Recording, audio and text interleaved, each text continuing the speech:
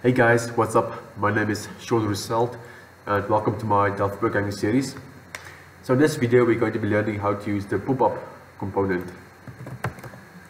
So the pop-up component is basically exactly the same as the main menu.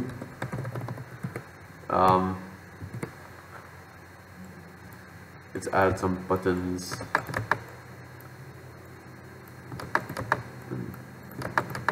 Okay. Basically, I start by adding some information to it, like blue and black. It also has the sub menu, for instance, which I'm not going to teach you guys now because you learned it in the previous video. Basically, just have something, and it's a sub menu. And it works exactly the same as a main menu. So I'm going to be going pretty quickly in this video. Anyway, let's just write some code.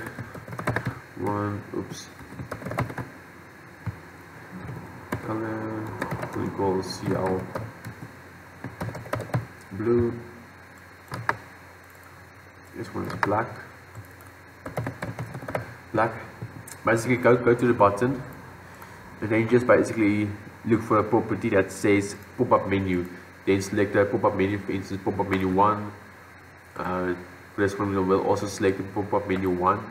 This one will select pop-up menu 2. Compile. Then you can basically right-click on the button, and you'll be able to use it. And this one will have the different ones. That's basically what a pop-up menu is.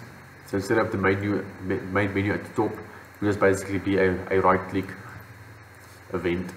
So that's basically it for this video, guys. Just really quickly, but it really isn't needed for anything else. So thanks for watching, guys.